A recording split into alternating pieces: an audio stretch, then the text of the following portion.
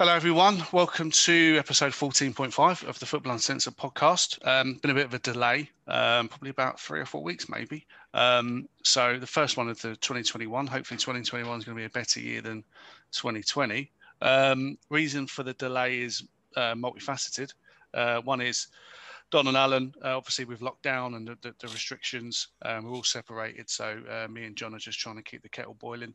And having a chin wag until the gang's back together and they can nish me off, which is correct of them to do so.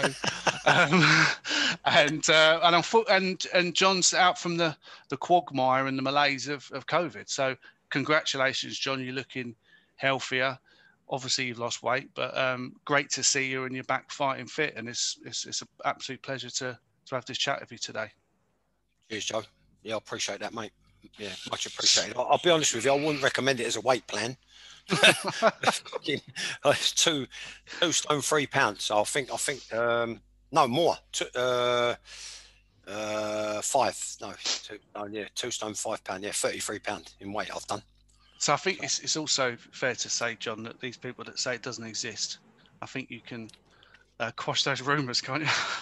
Yeah, well, my wife and children are saying, oh, you know, like your stomach's gone down, this has gone down, that'd be nice now, you look slimmer, you look better, keep the weight off. But I said, well, like, I feel like weak and I feel like a bag of bones, and I don't feel like I've got any weight or strength, and it takes time. And me missus saying, well, just maybe do something to just put a little bit of weight back on your arms and legs. And if I could and I was strong enough, I'd say to any COVID denier, meet me and I'll slap you all around Wembley. You know what I mean? Because it's no joke, is it? It's no joke, mate. Because I'll be truthful with you. I'm prone to like maybe flying off the handle. I've got to keep myself to myself. I march to the beat of my own drum. Someone digs me out, I go fucking rushing on them. You know that. You know, I ain't saying it's a good thing. So you know, I'm prone to extremes. Let's say that. But without being melodramatic, it's probably as close that I've ever felt to death, or someone could ever feel to death, without being really close to feeling close to death, as in like being hospitalised. You know, my wife and family, children, were determined to keep me out of hospital, but I was literally bedridden for 12 days, and I was like spark out for 8 of them. And then days 9 and 10, I got up to use the bathroom. Don't know why, because like, you know, obviously there's no refuse because I hadn't been eating or drinking. And it's only like my daughter coming round and making sure that, you know, we had plenty of fresh food and drink. I've gone through gallons of water. My missus recovered slightly before I did, so she's waited on me hand and foot. My son's had it, but he's as strong as a bull, touch wood. And then, you know, my brother-in-law's on the phone, screaming down the phone at me to get on the move, and because it's all to do with like stuff like blood oxygen levels and all that. And so, like, listen, there, but for the grace of God. Well, exactly. Well, what disappoints me, I mean, I go into one on Twitter, everyone knows I go into one about football, I go into one about, but the government, I just think they've been like nothing short of really off the pace, behind the game, incompetent, malfeasant, poorly organised. They've been reactive rather than proactive, and it's all like sticky plaster bullshit. And I look at it, and people will come on, and I don't even know how you can defend it. You know, you've got like modern economies, modern, you know, latter day democracies like Australia and New Zealand. They went, that's it, boom, done. No one's coming in, no one's going out. They've got like a total of 900 deaths. Yesterday, I think we had something approaching 98,000, or today's 98,000. So you know, you're looking at like two massive countries like them, and how can it be right? How can and it's you know, we're off piece because we're meant to be talking about football, but I just think it's nothing short of a disgrace, and I think it highlights the fact that we're like an ATM for the rest of the world, and like a disorganised, you know, third world banana republic shambles. Strong words, John. Yeah, strong. Strong, yeah. Harsh, but true. Yeah. You know, someone said the geezer that was involved actually said, I normally only set up field hospitals in third world countries. Yeah. And here we are in this country setting up field hospitals, which don't get used and then might need to be used. And then there's there's a good chance that they should have been used, and they're already dismantling it after. Oh, the Nightingale and then Hospital, listen, yeah. I forgot corruption. Then you got the bent tenders for the personal protection equipment. Oh yeah, and all that PPE is come just out. absolute joke. I mean, it's a joke. It's a scandal, yeah. Yeah. And hopefully, let's hope, although it's reactive, people start pouring over all that PPE tendering process and all that, because it's a disgrace. Sort of completely undermines democracy, to be honest with you. And it's people sort of profiteering from this kind of situations is just disgraceful. I mean, MI5, MI6, GCHQ, the Whitehall Mandarins, they're 5 time zones beyond their own arsehole. Trust me, the fucking country's a shambles. It's a shambles. And my boy said, well, so we don't have to edit it too much. Watch what you say. That's my true belief. So he won't be editing this out. All right. Well, at least the football carried on, although you probably didn't get much to see it, certainly at the beginning of the year. Yeah. But a lot's happened since we last spoke. And whereas I think before last time we spoke, we was saying that, or I was saying, I think you agreed, that the kind of league was settling down into a normal holding pattern, and Leeds, Liverpool back at the top, I think, at that particular time. Man United were climbing the table, Chelsea were riding high, and how things change because, well, Lampard's got the sack, Chelsea are really struggling, Liverpool were really struggling. So yeah, it's a completely different picture, really. And Man United are back at the top, whereas before they were kind of. I think we should give ourselves a pat on the back, Joe. To be truthful with you, I've only had one brief call with you. I think we should give ourselves a pat on the back as a group, because all the stuff. I mean, Lord Hudson, he wanted Ollie's head on the chopping block, and I was the shock horror probe. I was the voice of reason, the advocate. You had Don speculating it, and you had Lord Hudson calling it for his head, and I said, you don't know what's going on behind the scenes. I think he's handled this well. He's handled that well. I think he continue to be given time. I think he's managing it well. And then it's like crisis. What crisis? They went from wherever to third, and now they're up the top. Then the other one, the league, the other one. Really and truly, I'm made up for him, and I'm pleased with what I said on previous podcasts, which hopefully people will get involved and carry on watching. Like, subscribe, etc., and recommend us. I was talking about John Stones, and I'm absolutely made up to see the renaissance of John Stones, because I said sometimes all it takes is the realization that you're at a massive club. The only way is down. It's a different element in terms of fear factor, which does exist in the game. But I said what he's got to get back to is like basically doing the basics well. Maybe saying to one of the coaches, can you come and do 20 minutes with me on my own? Or can you put a little session on for this and this? So you look at him now, he's looking like a bona fide proper top drawer centre back. His decision making's better. He's not putting the ball at risk, which he was doing ridiculously on a ridiculously regular basis. Not putting the ball at risk in bad areas, and he seems to be in the right place at the right time. And he's getting surfaces to the ball, and he's clearing it when it needs to be cleared. And I think he's now England's outstanding centre back. Yeah, and it just shows you, like, just obviously, I know you mentioned before about going away on a training ground and doing your own individual sort of sessions, really, just to build your confidence up. But it does seem like as soon as that confidence thing, it'd be interesting to get your insight into the effect confidence can actually have on a player, and why almost in John Stone's case, his confidence was obviously low, a few months ago, but actually that manifests itself in not just making the wrong decisions, but making riskier decisions. His confidence now improved, and he's making less riskier decisions, which seems counterintuitive to me. Could you give an insight into, have you gone through periods where your confidence gone, and how does it just take one thing for your confidence to come back and then everything floods through, or is it a real slow incremental burn and challenge to get back to it? Yeah, I think you're right what you say. I think it's incremental, and it's normally done over a period. But for me, what I used to enjoy doing was making sure I was on top of the basic stuff. So getting my timing and my spring right. So I'll be honest with you, I've never, even for me height, which was deemed, when the Honey Monsters came in, I was deemed like too small as a centre back, just over 6 foot. But I used to do things like make like 1,000 skips a day, and then like hang the ball from under the stand and getting the bump 1-2 spring punch, And then like at the training ground after, just little stuff, control at your feet, across your body, play with the other foot as if you're doing a clearance, then control across your body, out your feet with the other thing and with the other foot, and then maybe just like one touch clearances, getting a surface to the ball, then a bit of marking and retreating in the box, then feeling a body, maybe getting a youth team player. So like, you know, the crosses are going to come in because like this is the session, you just try and get on the end of them and score. Then it was up to me to get in his body line and get first contact on the ball, that sort of stuff. And then what happens, you carry that on into the game, and then you grow.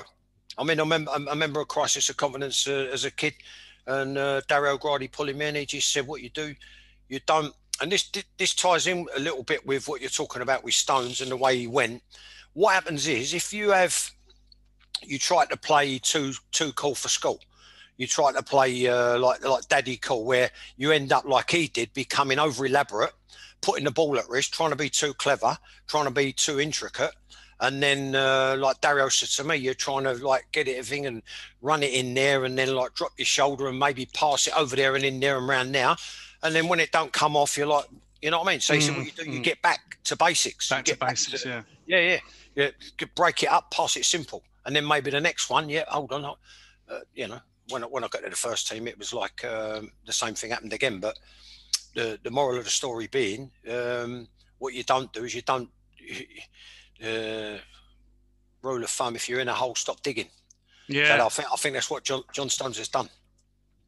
Yeah, you need almost complete refresh. Actually stop what you're doing. Like a new signing. It's been like what I've seen the last couple of weeks. It's been like a new signing. Yeah. And he's keeping Laporte out the side. Laporte was probably one of the first players on the team sheet a few months ago, and now he can't get a game.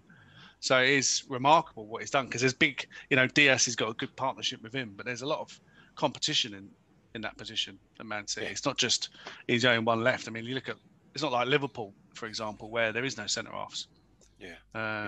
It's an underlying factor at the end of the day, Joe. But in professional football, what you do is you look after yourself first. So what you do, you take care of your own form. You take care of and I realised it probably too late. It was too late. Any big chances I had, I didn't realise they were big chances until they'd slipped by. But that comes with experience. The bottom line is, what you do, you look after yourself first, and then you get in you get in a unit within a side, and then you make sure that like you're part of a decent unit, and then help other units to help form a decent side. When you say units, what do you mean? What do you mean by unit? Like a back four unit, or you and just some other well, in my case, in Stones' case, I mean, like what you do, you know, you're probably the best I knew it was in terms of like plan. I mean, it's the game is just like a lot of it's fate. A lot of it is like circumstance, etc. In terms of like planability and people, you know, square pegs, etc. Round pegs and round. I'd say the best two back fours I played in were Leighton Orient in the promotion season and at Gillingham. And like Mickey Adams at left back, and me, Steve Bruce, and then normally Johnny Sharp, ex-Southampton, at right back. And decent players with decent ability. With it's all about habits. And then like what you do, you get a feeling amongst yourself, and you start bossing each other and helping each other. But you can't get to that stage until you take care of your own shit first. You know what I mean? Your own game, you've got to be on blob with your own game before you can start bossing and pointing. And there was an interesting chat on, I like listening to Monday Night Football with Carragher and Neville, and basically Neville was doing an analysis really between where Man United are and why they're not quite at the same level as Liverpool and Man City at the minute. And what he identified was actually the centre halves or the back four not being aggressive in pushing up, and still pushing up quite slowly and hanging back and playing deep and letting you know the opposition come onto them a little bit. And he pointed to Man City and Liverpool, although Liverpool are struggling, but specifically Man City, how aggressive they are at pushing up, how aggressive they are at squeezing the play, and how brave they are at leaving space behind them. And I wondered, when you was playing in them units, and it was, like you say, you was on blob and you was playing well, and it was a solid unit, was you being told by the coaching staff, squeeze up, squeeze up, squeeze up, squeeze the play, condense the play, or did you almost do it yourself, or was it a mixture of the two? You know, in terms of how you, what you know, how deep you were, and basically how you defended. You know, how important is a defensive coach in that, or is that just if the team's confident? Listen, Joe. Unlike Carragher, I could take a little bit of what he said because It was actually Neville, but yeah. Yeah, no. Listen, what I'm going to say. I was going to say I could take a little bit of what Neville says over Carragher talking about Lampard taking things too early at Chelsea, blah, blah, taking the job too early. I could take a little bit more of what he says, even though it would seem that, Sky punditry comes with a crystal ball, right, which I'll come to. But I could take a little bit more of what he says because he's put his head on the chopping block to try and be a coach or a manager at Valencia, even though wrong circumstances and it turned out that on paper he failed miserably. But I've got time for anyone who's actually had a go at it and knows what it feels like to basically run a football club and or put on the session. But in answer to what you're saying, he don't know unless he's been told and had inside information from someone in the club, because he's a one club man and it's his ex-club. You don't know, because from week to week, my personal opinion, you can drill and have a defensive strategy like we had with a magnificent organisational coach like Brian Eastick at Leyton Orient, as well as that Kevin Campbell being the catalyst for getting us up.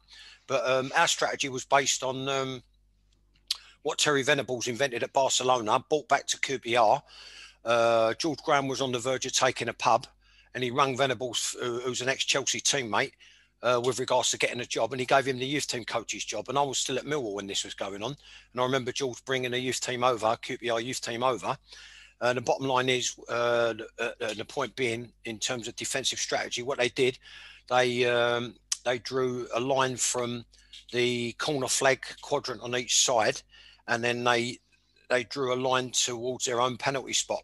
And what it was a case of shutting the lines off and forcing the ball inside. And then it's about how you coach affecting the first touch. It's about the recovery run of the second, third, fourth player, how well the first player defends to force the ball either backwards preferably or sideways, and then getting up to the ball and then in turn forcing it back, etc., etc. Yeah. So without showing you, which I'd love to do on the training field, that was their strategy. Then what happened was Eastick nicked it and we used it in the thing. So in answer to that point, it was a case of us being very well drilled, very well organised, and imposing our will on the opposition on where they would go, where they could go and where they couldn't go. Right now, Can I ask a question on that? Can I ask a quick question on that? Does that can you be confident and impose your will on the opposition if you're deep? Well, again, that depends on your own defensive strategy. Our one at that particular time under Eastick, because we can come to this with regards to Liverpool, which is where I think they've been sussed out a little bit, right?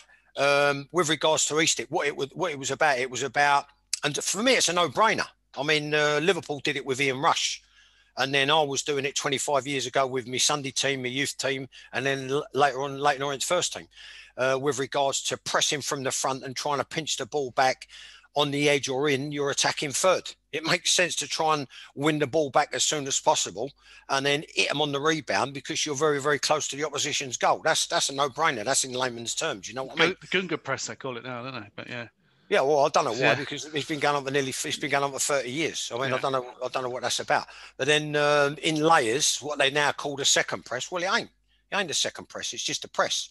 If the first person gets played round or eliminated, the next one's got to go in, and then it's about how you set up. Gladiators.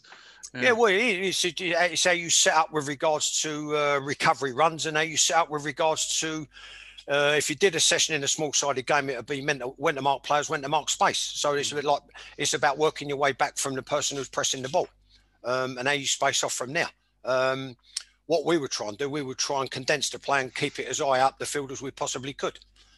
There are some opponents where we come up against Crystal Palace in the League Cup, and then the management had changed hands. It was now Peter Eustace, and he rang Ray Harford for advice on how to approach the game because they'd been knocked out in the previous round. And he said, well, if I could have my time again, and if I could plan it all over again and set out a strategy all over again, he said, what I would do, he said, I would defend a little bit deeper this time. He said, and deny the space in behind. So what happens is the opposition run out of grass. to play the ball into and to run into.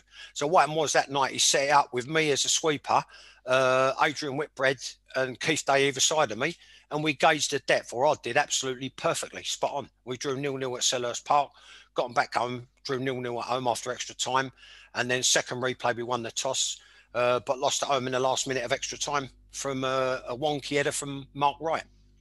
But the point being, there's two ways. You can either, my personal preference, defend high up the field and impose your will that way in terms of your strategy and placement of players backwards of the first person pressing the ball, or you can defend a little bit deeper, denying the space in behind.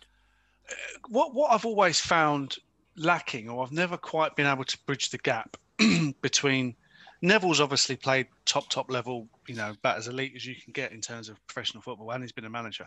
One of life's lucky boys, though. Yeah, but just decent athlete, 7 out of 10 every week, dependable, reliable. Job done. He had it up there, though, didn't he? To be fair to him, I would say good mentality, over and above ability. But what I was going to say was he is talking about really a kind of innate slight lack of confidence in the Man United defenders, which is why they're dropping deep.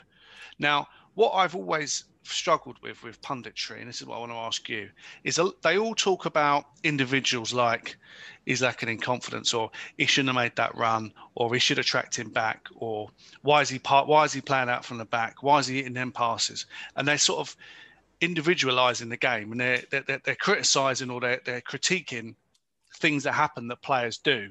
What I've always not got you very rarely hear someone say, well, he done that wrong, but he might have been told to do that. He's probably been told to do that. As in... That would be my point. That would be my point. It's like... Picking up on what Neville said, right? Yeah. He's got, unless he has, right, which if he has, it would be wrong, he'd have absolutely no knowledge on what Man United do in training. So it might be a case of they haven't been drilled to play that way. They might have been drilled to defend a completely different way, but you can't legislate for individual performances and errors. Wan-Bissaka, me personally, a magnificent athlete, an absolute powerhouse, used to frustrate the hell out of Zaha apparently because he couldn't get past him in training. But for me, 50 million don't buy you that much these days. I'm looking at him and some of his positional play. It's screaming out to be coached and for someone to help him. And that's before we even come to light his limited ability going forward. Non-existent. Absolutely non-existent in terms of creativity. And Frank Clark, when he played me there, he thought I was rough and ready. Well, have a look at this. This is fucking £50 million worth. Right, then you've got the two centre-backs. I think he's been playing with an injury, but I think he's been a breath of fresh air. Is it Lindelof? Yeah. And Maguire's come back. He's done a bit of a Stones, and he's back on top. Who's that? Maguire. Yeah. Oh, he's been magnificent. I think he's he took a bit of stick from me, Lord Hudson, and the Don.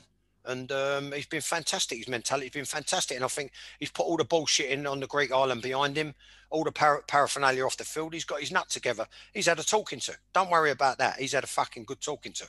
Right? You're Man United captain. You're a Man United player. Get a grip. Right? And all this like 30 grand bar bills. What's a load of bollocks that is. Right? If I got a spare 30 grand, I'll give it to one of the 4 charities I've always given to. Do you know what I mean? I wouldn't spunk it on a bar bill. It's obscene. But anyway, he's moved on from that and he's grown and grown and grown. Then you look at Shaw, right?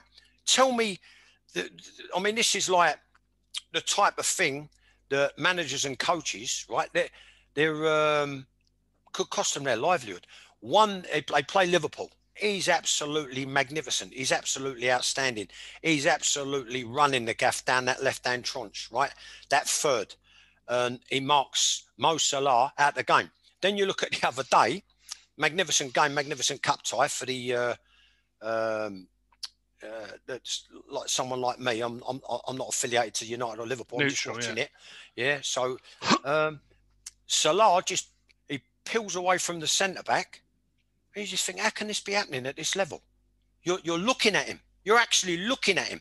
He peels slightly, just like bends his run slightly and peels off the shoulder of the centre back where the ball's there off at an angle.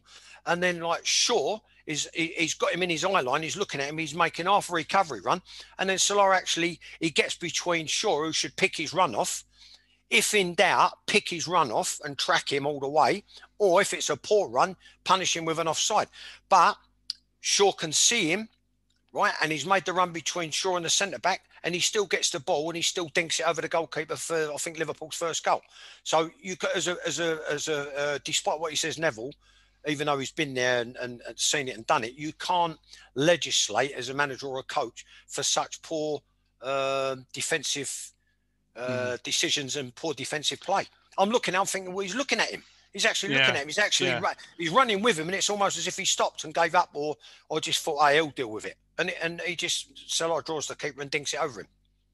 But it's interesting, just about labouring the point. It's interesting. You've obviously identified something that would never be coached. There's no way someone would ever tell Shaw not to follow him. Obviously, that's just an innate thing you should know as a professional footballer. So that's a mistake.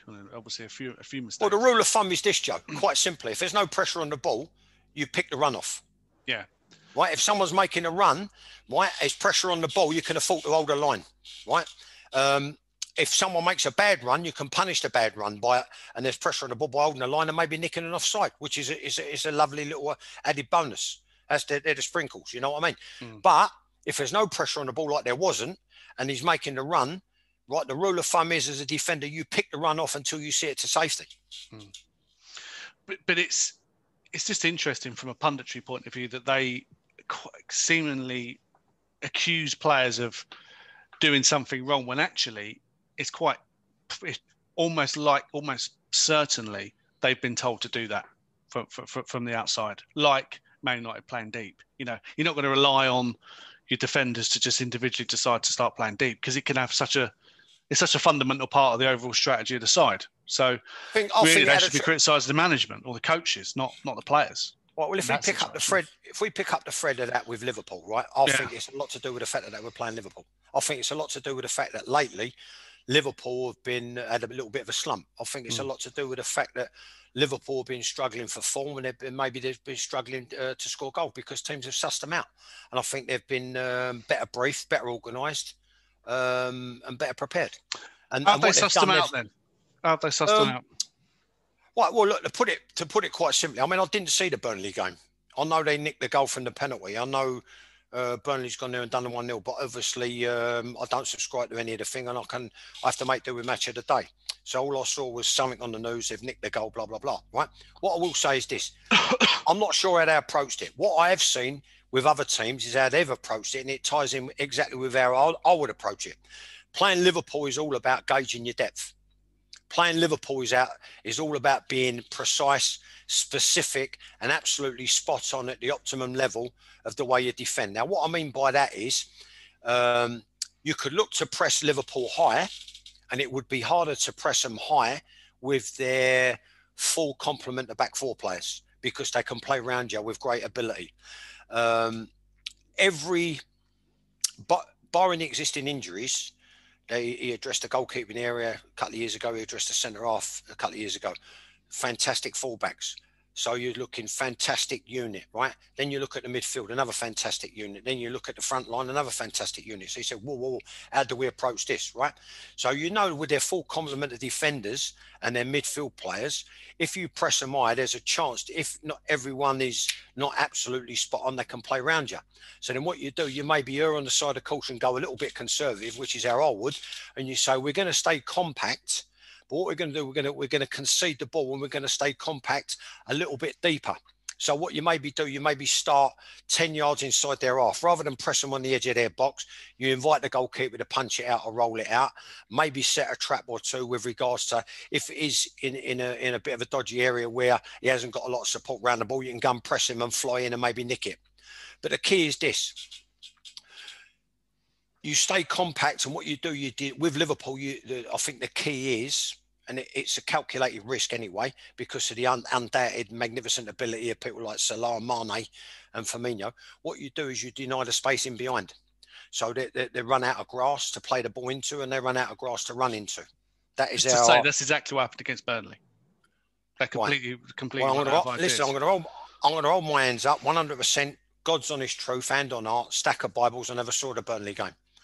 but I thought it's absolutely like their only chances of anyone getting a result against them.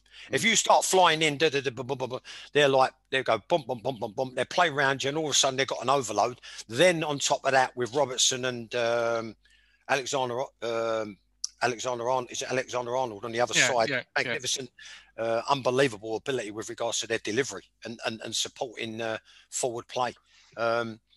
That's nice. I think it's he's taking a common sense approach. I think, me personally, Joe, it's the common denominator with regards to teams picking up results against them.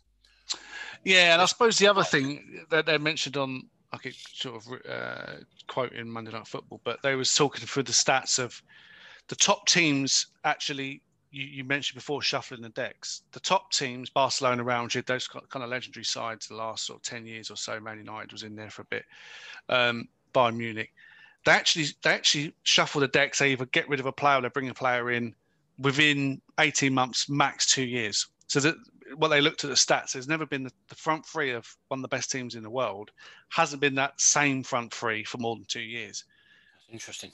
Liverpool now is beyond the fourth season of those three players together. So it's, you talk, I mean, not half their careers, but it's a substantial chunk of their careers playing together in the same team, the same system. So is there a kind of natural shelf life, I guess, on these elite units, certainly elite forward units where it's more about creativity? I think without a shadow of a doubt. Yeah, I think without a shadow of a doubt. But I think it depends what end of the scale you are. If you're that end of the scale, you could say, right, what I'm going to do is I'm going to suck the bone marrow out of these people and get good. I mean, he's been there 5 years now, Klopp. If he gets 2 or 3 good years out of them, right? Mane, Salah, Firmino, the other guys they sold to Barca for 85 mil, right? Then what he's got to look to do, he's got to look to replenish and refresh, right? Failing that, if it's the same players, it's then up to Klopp and his staff to provide new ideas and a mental stimulus for the same front three. Otherwise, what happens? It's an inevitability. It's human nature. It's just nature. It's just what happens. They go off the boil. They go.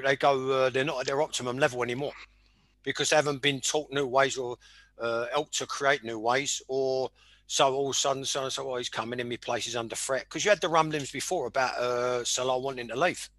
Oh, what's that about? I think personally now this season, probably apart from bedding in his ideas before they rung the bell with a couple of free trophies, this is Klopp's biggest challenge now.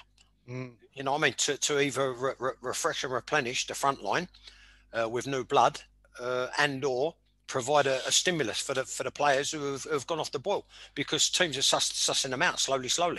I don't think it's a crisis. I don't think it's a lack of confidence. I don't think it's a lack of ability. It can't be. It's like the old saying, form's temporary, class is permanent. But I just think teams have got to grips with how to handle them a little bit better. I'll put you on the line then. I know we're not doing loads of predictions or analysis of games per se on this, but they're playing Spurs at the weekend or this week at Spurs. What do you think on that one? What, in terms of result? I think it'd be a draw. Yeah, I'm sorry to sit on the fence, or it might be a narrow. It might be if they get it right, which by rights he's meant to be the governor, isn't he, Jose, with regards to setting teams up to it on the counter and parking the bus and blah blah. He gets the ump when other teams do it, but it's all right when he does it.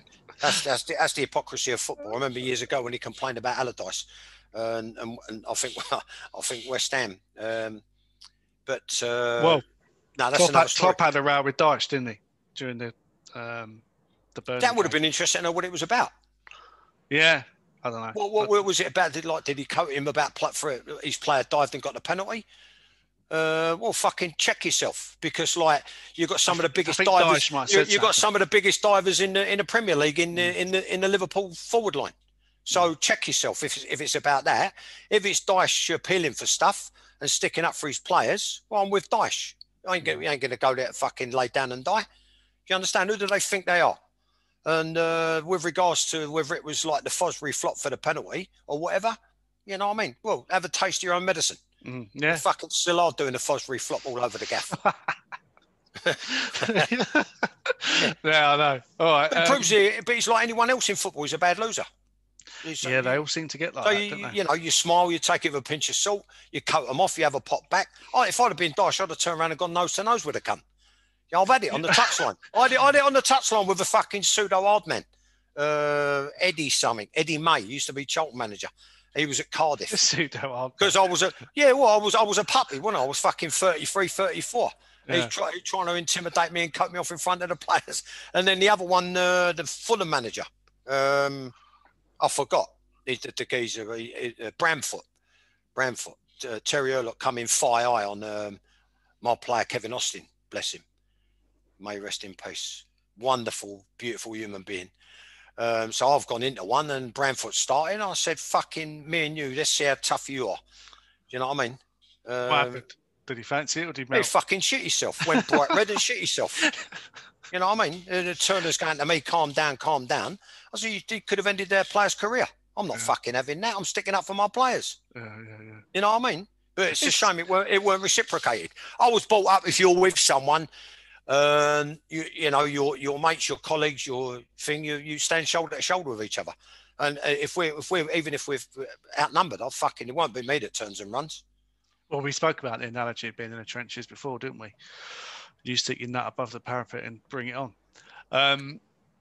I'm intrigued though. The most excited. Just this isn't our topic. It is linked, but the most excited I've ever been before a football match was at Highbury, Arsenal, Man United during the week. I think it was a Wednesday night, and Keane and Vieira had the row in the tunnel. Yeah. And I just thought this. Yeah, you can tell by Vieira smirking. He's fucking done it to wind him up. But that needle seems to have gone out of the game, really, or you don't seem to get that real pure aggression. But it's interesting, just in that anecdote, that it does get to the same level as it would do playing amateur football like I used to do, where, you know, it's like, I'll see you outside type thing. That's great to see. It was like Brentford was leaning on the tunnel like this with a smirk on his face. My player, he's writhing in agony. He got tackled across the thigh. I said, is that how you coach? I said, well, you're fucking pub team. Jimmy Hill dug me out the next day in the Evening Standard. Yeah, it's like a row between, like I said in my book, a fucking fruit and vegetable owner and a politician. Whose integrity you're going to trust? Yeah, do you know what I mean? You're going to trust a politician, but I'm the fruit and vegetable. But I'm right. Yeah, I'm right. Yeah, you know what I mean? And like I said, we played the equivalent of a fucking pub team. Yeah, beat them 5-2. Wow. Right, we can't talk about other stuff anymore without talking about Frank Lampard. Yeah, I mean, a lot of questions that I could ask you. Some people say he took the job too early. Some say he was too inexperienced. Some say it was a harsh sacking. Yeah, listen. What's your thoughts on it? Listen, you spoke to me earlier and you got me right stoked because I've been ill, I've been poorly, I've missed the chaps, I've missed the podcast, I've missed football. You forgot me in that list. Well, no, I said the chaps. I said I've missed the chaps. Everyone fingered the fucking Grosvenor being shut and all that. We can't go there, you know what I mean? But when you spoke to me earlier, you proper got me stoked. So listen, ask me what you want, mate. Well, I might as well just say, what do you think? Give me your analysis of the situation. Well, they get paid. I don't know how many thousands. Fantastic career, but it would seem they get paid thousands to talk bollocks. Carragher going on about he maybe took the job too early. He should have done what Rooney's done. Have a mentor like he's got a Derby with McLaren. Who's got a good reputation as a coach, a bit like myself, but beyond that, never a fucking manager in a million years. But I've got no time for people who hide behind the safe haven of football punditry and they've never had a coach or manager's job. Listen, if Chelsea come knocking, you ask yourself this question. Ask yourself this question. If Chelsea come knocking and say, we want you to take over, we've got a transfer embargo, this is all by the by, we've got some fantastic kids coming through, blah, blah, blah, you're a club legend, all the rest of it, they've massaged his ego, but forget all that. Even if you're like Joe Stranger, right? You've got nothing to do with CFC, but you've got a fantastic, unprecedented reputation as a coach. If Chelsea come knocking, what do you do? Yeah, you take it, 100%. You take it. You take the chance. So what kind of claptrap and bollocks is Carragher coming out with about, what you do, you give yourself a little thing and do an apprenticeship and all that? It don't happen like that. Football don't happen like that. It don't work like that. And he Take should know, yeah. after decades in the game at one of the biggest clubs in the world, right? He should know better than anyone how football works. But I've got no time for it when he hasn't put his head above the safe haven parapet of football punditry and been a coach or a manager himself. You know what I mean? Until you're in that position, keep your trap shut. You know what I mean? Yeah, I do. And it's funny. I keep going about it, but Neville, they was talking about him taking a Valencia job, and he was actually talking about Phil Neville getting a job, Beckham to give him a job in Miami or whatever. But Palzak, that is, isn't it? Palzak, yeah. But what Neville said was, I think, was right, and I think this really relates to Lampard, is he was inexperienced before he took the Chelsea job. He's taken a Chelsea job. He's got fantastic experience now. He's saying that because he said that about himself with Valencia. Yeah. And I copied it, and I said it about myself with regards to my limited tenure and just basically 10 months of firefighting. You are, when you're released, you are then at that particular point the most experienced you'll ever be. And what he's done, he would have. I hope he's learned a lot, Frank. I'll be honest with you. We could go off piste all over. I can go all over the gaff. I was looking at it 18 months ago now. My 60th birthday, could have gone to Crystal Palace, could have gone to a European game, could have gone to this game, that game. I said, no, I want to go to the West Ham game. I went to the West Ham game at Stamford Bridge. Chelsea 0, West Ham 1. One pattern of play. Absolutely, I thought this is fucking diabolical. These are meant to be top players, and they've just made the same run for 90 minutes. And then you bring out the thing with regards to the saying, the definition of insanity is doing the same thing over and over again, expecting a different outcome. You've got to have, I thought, especially with the people he's played under, and then his coaching staff meant to be revered, Morris and all that, you've got to have more than one pattern of play, right? And then you look at it, I'm looking at all the ingredients. We're talking about it earlier in the year on the Football Uncensored podcast with the Don, in brackets, Shanks chairing the thing, or you chairing it with me, and Lord Hudson, which he gives it all that young Frank, doesn't he, Lord Hudson? And he's right to a degree. But you're looking at it, you just think to myself, I think it got to the stage where at times defensively they looked shambolic. I think at times it looked, some of the play was anarchic and without discipline. And so all these ingredients, when you look at it, look, Joe, the bottom line is this. Someone asked me for the reason yesterday, and I said the bottom line is this, right? He's had his year's grace. He did magnificent. He got a top 4 finish in an FA Cup final, which under normal circumstances you should expect to win. But Arsenal exploited Chelsea's right-hand side, and it never came from the so-called revered coaches on the touchline or the revered legend of a player on the touchline or even the centre-back on that side how to deal with it. I thought it was embarrassing. It was like watching fucking under-13s, right? And Arsenal exploited that side of Chelsea's team and won the cup final. Right, so now he's into his second year and you think, right, now get a grip, crack the whip, bring a bit of discipline, organisation and stamp your personality on it. Because if you look at Frank Lampard, apart from his early misdemeanours, which everyone forgets and I don't, because I can be a vindictive fucker, right? They're going on about me effing and blinding on the telly. What about Morris and the other geezer, Terry, starting fucking trouble? I won't tell you what they did, but at the Wellington Club in Knightsbridge, everyone forgets it. And then Frank's early misdemeanours in Iron Appa, right? Well, he grew up and he became an absolute model, superlative professional. That's when he's got to say, you know what? And I honestly think, to a large degree, a bit like me, much lower down, he suffered from going out of his way to practice humility when I think he should have been much, much more arrogant and placing demands on people. Because what I saw towards too nice, you mean? Yeah, a nice guy. Nice guy. You know what I mean? You can't be too nice, I guess. You got to be. Don't get me wrong. Don't get me wrong. Without a shadow of a doubt, he's very learned and he's no mug. And I fucking love him. I used to love watching him play. Right? And I met his dad. They're proper people, right? And he's had a magnificent upbringing. He's a credit to his family, and he's a proper bloke, right? Don't get me wrong. There's different ways of being ruthless, right? But what I liked about him earlier in the year, very quickly, so I could slip it in, is the way he bristled at press conferences, and he had that. I could see it in him, that truculence, that posh word for defiance, whereby people started questioning the form and the blips of this and that, and we're trying to integrate 5-6 new signings, etc., etc. I'll be honest. The reasons I gave yesterday, I just think a club like Chelsea Football Club ninth is unacceptable, especially with the outlay. And I think top 4 European Champions League qualification is a minimum prerequisite. And he was nowhere near meeting that. And 5 defeats in the last 8, I think rubber stamped it. And ironically, when you look at the Luton game, right, everything in the Luton game is summed Chelsea up this season so far. There was like, I've been at the club, I knew the club, I was there for 6 years at the club, I've been part of it, I've felt it, I've experienced it. You had things like an arrogance whereby you think we're going to win this because we're better than these. Player for player, we're fucking light years away, right? And in certain aspects of their play, it showed. But then you look at the flip side, you look at the goal, and you look at the nonsense.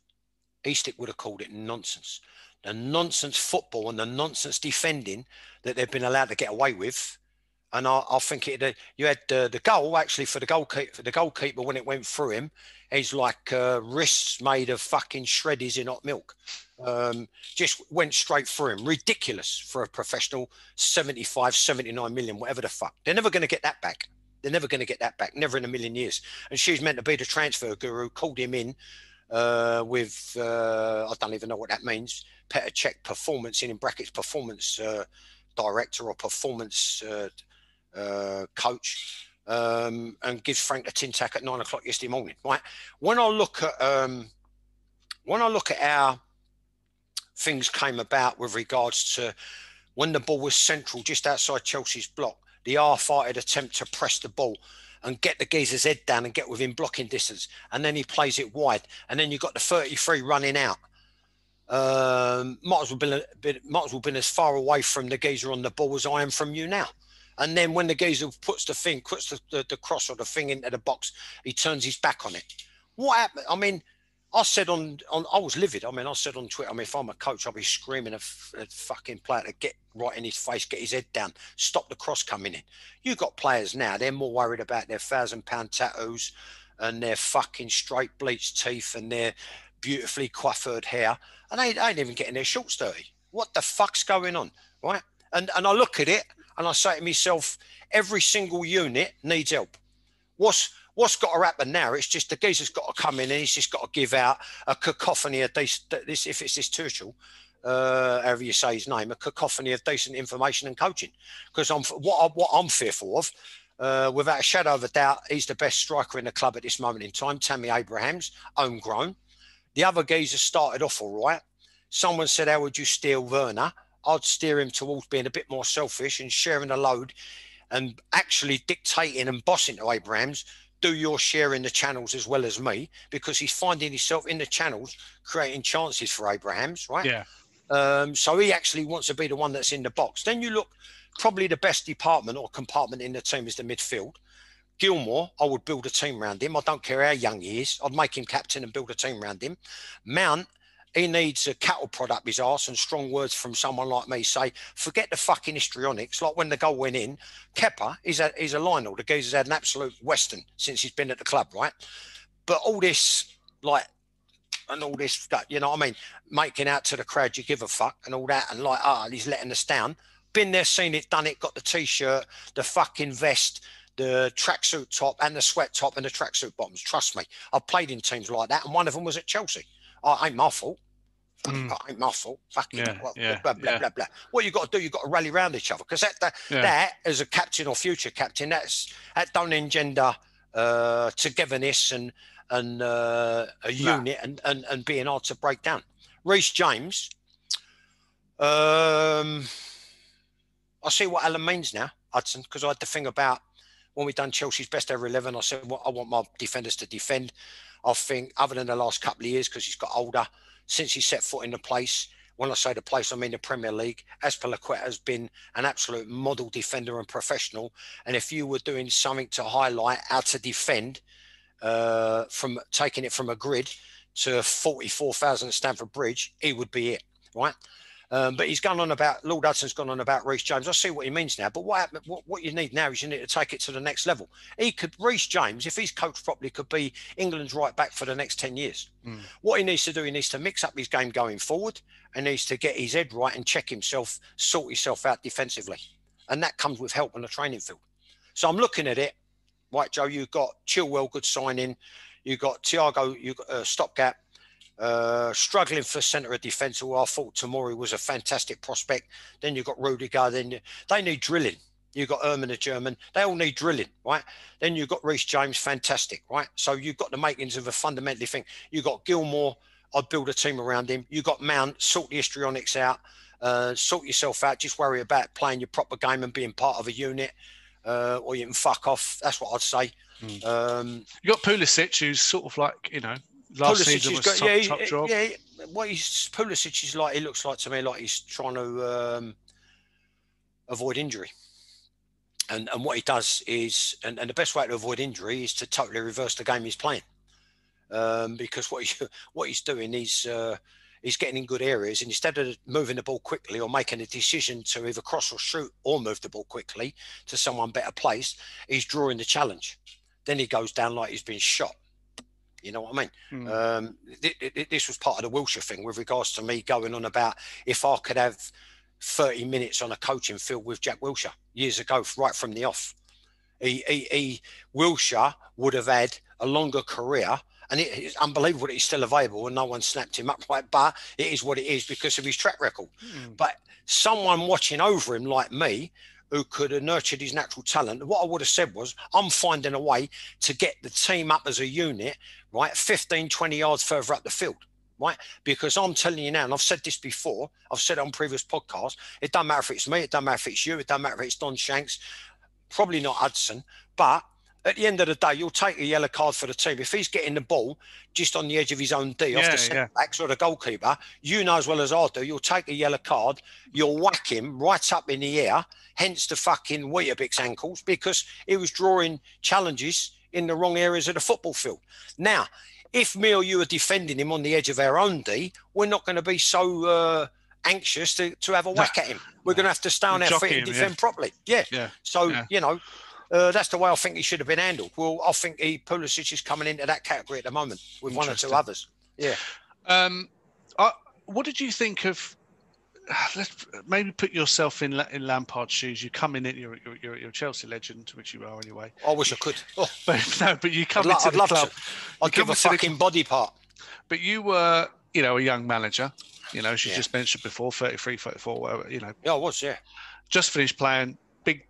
Well, big job, and he's brought in as his assistant Jody Morris. Now I know he was a youth team coach, and I know he was doing well with the club.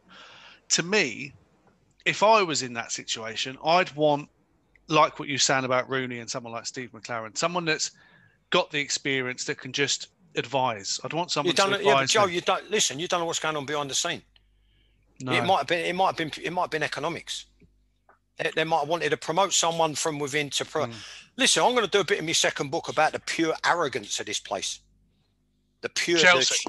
The sheer arrogance of it. This is about the child sex abuse allegations.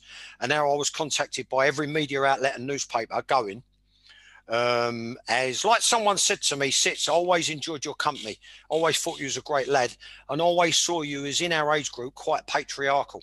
Well, what happened was all these other footballers were contacted and they were steered in my direction. Then I got phone calls and texts from someone called Jan Pickles, QC. Great name, isn't it? Like Rumpole with a Bailey. Right, Jan Pickles, who were representing Chelsea Football Club and sent letters, CC, Bruce Buck and whoever, and they want me, which I'm going to explain that they wanted me to do a safety thing for Chelsea youth team players. And you know what? They wouldn't even give me a day's wages in lost takings from the cab. She said, I can meet you at home. I said, well, I'll be honest with you, I don't really want you in my home. I'll do it on neutral ground, this and that, but it's going to take a big chunk of my day. I'm going to have to write the day off. Well, maybe we can work towards giving you 25 quid expenses. I'm putting all this in the book. The sheer fucking arrogance of the place, right? Well, with all the wheelers and dealers and movers and shakers up the thing, one of them is the Russian bird, right? Who's meant to be the chief recruitment. Well, I think there's an error of resignation about a couple of three things. One is, if they're going to try and shave a pound note, it's going to be behind the scenes. So you don't know. Morris might have been promoted and Frank might have been told this is who you're getting. because what we want to do, we want to utilise his contract to get value for money as best we can, right? I don't know. No one knows, right? It might have been his ability. It might have been that he was recommended. It might be that he's highly thought of. Although I would think that there's. Well, hold on. He was at Derby, wasn't he? I was thinking, was he not at Derby with him? What, with Lampard? Yeah. When Lampard was there? Yeah, I think he was. Yeah, so maybe they've built up a working relationship and they give Frank the green light on that. With regards to letting him have alongside, it's all speculation on our part. But what would you like though? What would you have done? Sorry to interrupt. What would you have liked a young up and coming coach like Jody Morris, or someone like his uncle, Harry Redknapp, who's got more experience than any manager, in alive today, probably. How would it? What would you have liked? Joe, I think that's a given. I think he would have. I think it's naive of anyone to think that Frank wouldn't have been on the front of his dad and his uncle. I'd say, what do you think with this? What do you think with that? What do you think I should do? What would you do here? I'm talking from a personal point of view with quite a lot of regret. I could probably have done with a mentor. I could probably have done with someone who felt close enough to me and enough of a friend to say, mate, put his arm across and say, whoa, hold on. No, relax, calm down. Yeah, advisor. I knew I could coach. I knew I could organise. I knew I could improve players and give players careers, right? Whether the majority of the players were receptive and up to that level or not, I don't know. That's open to question and debate. I know the answer. It's up to other people to work it out.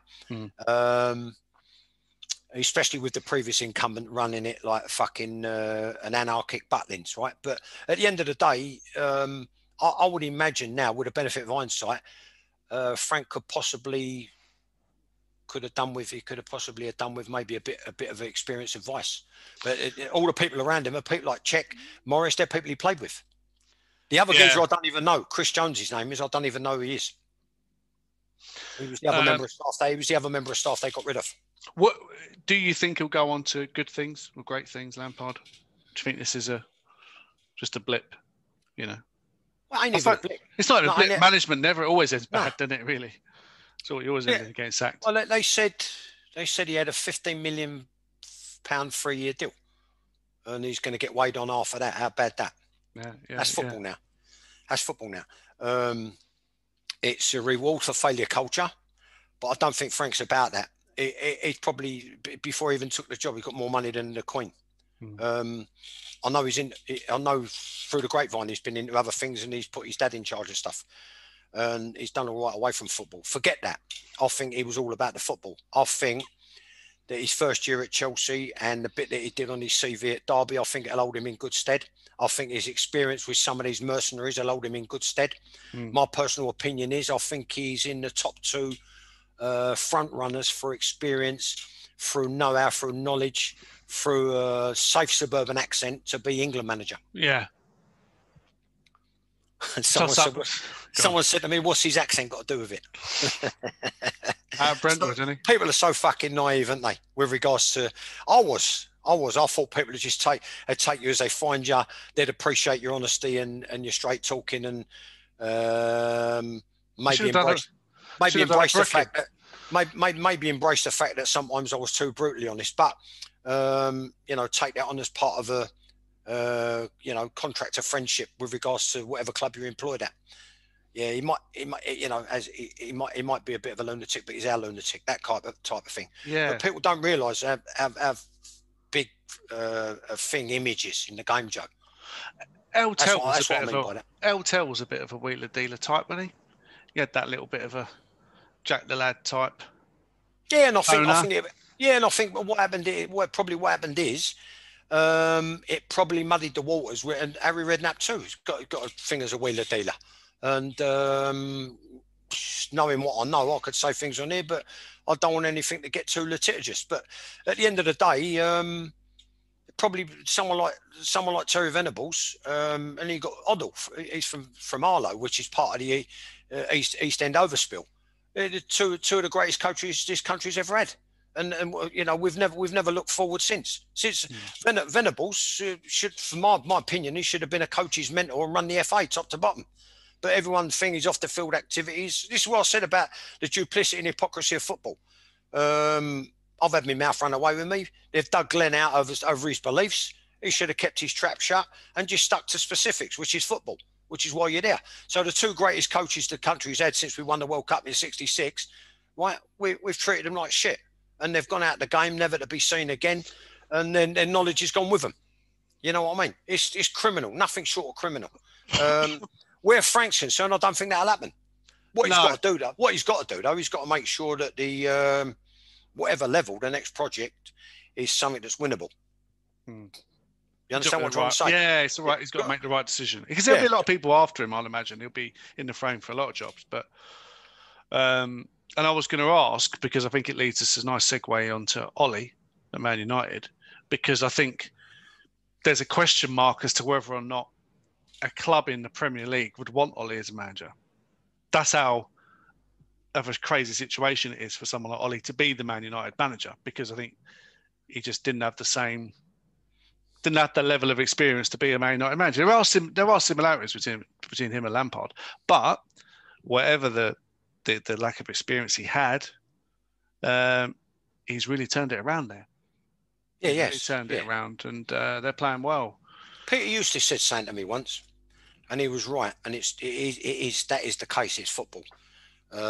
He said to me, I don't know what way he said, I love the way you're very specific, you're very well organised, you're on the ball, you've got a sharp eye. He said, but when I'm gone, he said, I don't know really with regards to where your future lies. He said, you can maybe stay here if you want, but just bear this in mind, he says to me, bear this in mind. He said, very few coaches can pick and choose, right, where and when they work and what club they work at, right? He said, and don't take this the wrong way, he said, but I think you come into that category. I said, what do you mean? He said, well, look, and this is that era. He said, Donnell, he said, he can have the pick of what jobs offered to him. Terry Venables can have the pick of what jobs. He said, the rest of us, he said, we have to take what's offered, right?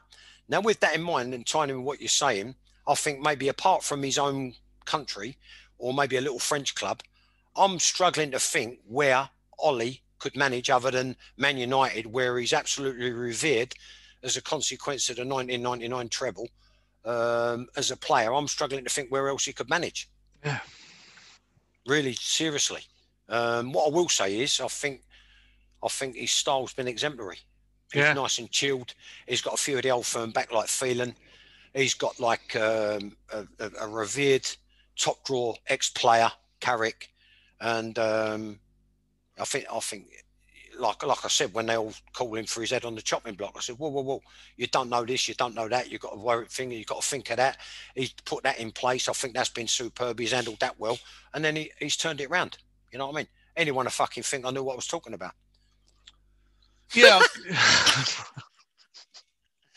Well, all you can do is keep banging the drum, John. That's all you can do. That's all you can do, yeah. And march to my own beat. Yeah, exactly. So on the Man United thing, then, is there any, looking at the games, I don't know how much time and ability you've had to look at some of the games. Yeah, no, I've looked at a good few. What do you think he's done? What have you seen anything that he's identified, or you can see that there's an improvement, whether it's without doubt. Well, and you can see it's kind of Fernandes and Cavani were two masterstrokes, because straight away Cavani's what it is like when you're that well travelled, when you're that established, when you're that magnificent a player and goal scorer, and you've won a few pots, straight away it elevates things to a new level.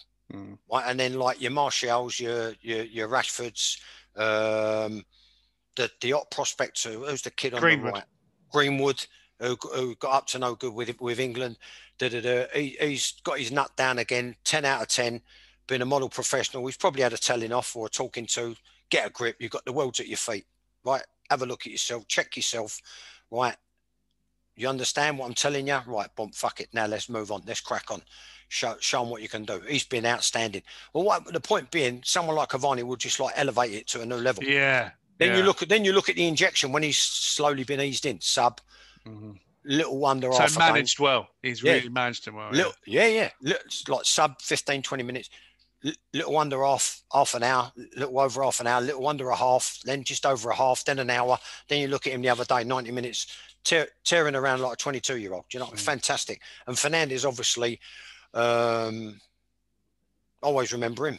What you said, Bobby Robson, not just about signing good players, it's about signing good people, good human beings. Fernandez, for me, looks to be like he falls well and truly, even with blankets around him, well and truly snugly into that category. Yeah. Absolute top drawer, trainer, performer, conscientious, places demands on himself and his teammates. You can't, that's the football. That's what football is all about. Not fucking, oh, fuck this, I'm going to look after number one. This is what happened at Chelsea, Joe. This is what's happened at Chelsea. You've had a little bit of anarchy. You've had a little bit. See, I don't get that. I'm really, really sorry. I don't understand it. I don't get it. I can't comprehend it. This, in inverted commas, losing the dressing room. I don't understand it. I don't get it.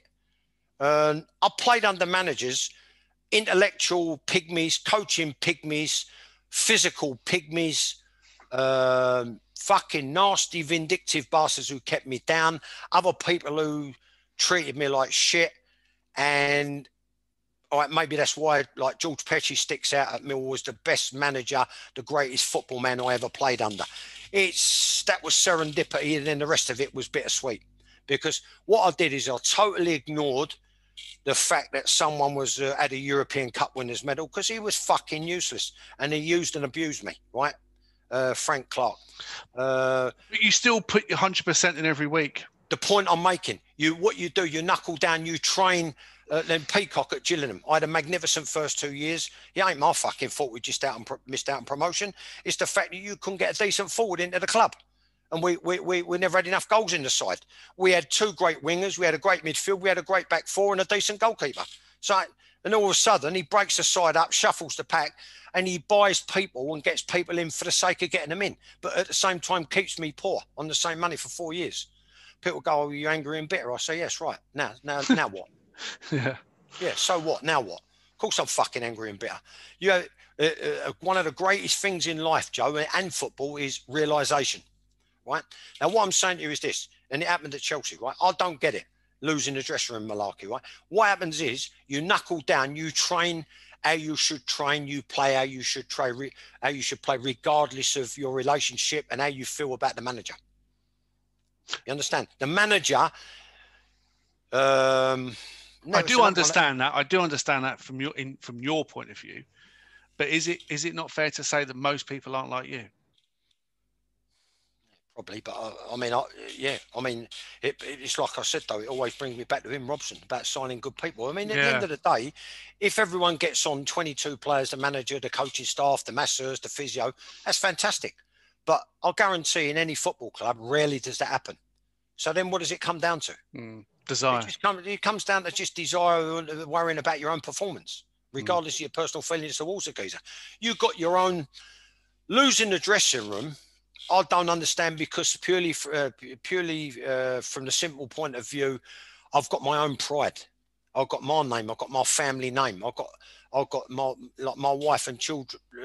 Even at small clubs, you don't want to be mugged off by your opposite number. You understand? You want to show the supporters you care. You want to show that your professional pride turns into good performance. So honestly and truly, I don't understand. But I think where he's concerned, Ollie, because I've gone off piece slightly, I just think like where he's concerned, I think he's handled it magnificently. And it's like less is more. He's got that little that gentle touch. Yeah, you understand? It's sprinkle. Fantastic. Yeah, nuanced. He also seems to have handled Pogba well, because probably 6 weeks ago his agent come out and said he wants to leave, and he was clearly dissenting voice in the change room, or weren't happy, but he hasn't completely sidelined him. He's played him sometimes out of position. Pogba's done a job. Pops up last week with a really good goal. He's actually seemingly handled him very well without a major issue arising, which it could have quite easily done and could have disrupted the season. Well, I spoke quickly about Frank needing a mentor. Players need mentors as well. And I've been accused. You can't win, Joe, right? At the end of the day, a couple of people dug me out about talking outside of me remit. You know, I'm a cab driver, and then before that I was a footballer, manager, coach, whatever. And I've got strong opinions on politics, so I'll say my piece. You understand what I mean? But you can't win because they say, well, like, what does he know? He's talking outside of his remit. He's just a cab driver, blah, blah, blah. But you see and you gather information, you absorb information, you read, you listen, you look. And all it needed was someone on Pogba's behalf to pull him to one side and say, listen, if you're on Blob, you could be in a World 11 as a centre midfield player. You're at one of the world's biggest clubs, if not the biggest club in the world, Man United. Where do you go from here? Right. So if I'm you, what you do, you knuckle down, you let your football do the talking. Yeah. Your training will get you in the side, and then you let your football do the talking. And if I'm you, I'm just advising you as a friend, or I'm advising you as a coach, Mick Phelan, or I'm advising you as a manager, Ollie, or, you know, just a pal from back in France. Right. Tell this Portuguese waiter to keep his trap shut. Right? If he don't, sign off on him. Pay him his gratuity and give him a fuck off tablet. Right? Because at the end of the day, no, Joe, this is the truth. This is the truth. It's one of Eastic's sayings again, right? And this is where I know for sure, talking from a personal point of view, there's instances where I did let myself down. And the chances that I had, like I said earlier, I didn't realise there were chances until they'd floated by. Right? Yeah. You are the so best. Just stop. Can I just stop you on that? Sorry, I know you were just about to say something, but is that what you missed? Someone saying to you, "This is your opportunity. This is it. It ain't gonna come. It probably ain't gonna happen again." Is that? It was just to clarify. Is that? Yeah. Because otherwise you don't know. It was the best coach. He was the best coach in the. It was the best coach. It was Jeff Hurst, Bobby Gould, Brian Eastick, and he was the best coach in the club. And I was at Loggerheads with him. I was like that's a fascinating point, John. A rebellious, trappy 18, 19-year-old, and I got sat down in the bath at White Hart Lane. We beat Spurs there in the football combination. David A. He said they think the world of you. Sits obviously they've made you captain of the reserves, and he started telling me all the do's and don'ts. I got pulled aside by Ray Wilkins. All the do's and don'ts. I got pulled aside by Ronnie Harris. All the do's and don'ts. Do you think I fucking listened? That's why I ended up in the third division at Millwall. One of quite a few ingredients, right? But the bottom line is this, right? Easter used to say, you are the best advert for your own career. You are the boss. You are the navigator. You are the manager of your own career, right? And this is where I think the renaissance of people like Stones, people like Maguire, and people like Pogba, you got to doff your cap to them. Yeah, and it might have been all it needed, Joe, was just someone, a mate, just to tug them, who they fuck about with on a basketball court or go to a restaurant with. Listen, you're my friend. You've been my friend for 20 years. I can't let this go. I've got to tell you straight. And that might have been all it needed, or a mentor within the club. You know what I mean? Or Ollie. Yeah. That's what I said. It could have been Ollie, could have been Mick Phelan, could have been Carrick, could have been a power away from football. Yeah, that's all it takes. It's interesting that, isn't it? It's interesting. You know, you get these, tactics and strategies and blueprints and PowerPoint presentations. Sometimes it's just a tap on the shoulder or arm around, just a little word in the ear, which it's interesting. He said that about me and Turner, didn't he? Cockerell. He said we could have been a good doublet. He said it was nice of him to say that I was a good coach, very good coach. He said, and I just think like the other side of it should have been left to Chris Turner. You know what I mean? So that's football. That's football.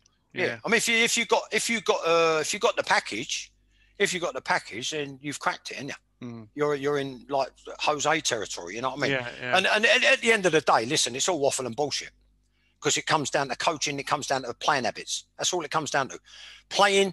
It comes down to coaching. It comes down to playing habits. It comes down to what I said to someone the other day on Twitter: a bit of momentum and reliability. That's what it comes. That's football. Yeah, that's what it comes down to. They're like 4 out of 5 major keys with regards to your performance as a player, and all the rest of it is peripheral. That's the bottom line. I'll never forget something he said, Warnock, and he's right, really, what he said. So I suppose you try and handle people how they come across, how you see fit. He said, look, let's call it what it is. He took them to, I think he might have been at Middlesbrough. Anyway, it's funny. I was watching it on the thing. Might have been Football Focus. and maybe that's why he's done so well. He said, look, let's face it. He said, footballers at the end of the day, they're just big kids. You know what I mean? So what he's saying is they're like, I realised it too late, but quite a few of them are men, like I had in my team. Hild, a man, amongst men. Austin, a man. Bellamy, a man. Pearce, a young man. Endon, a clever man.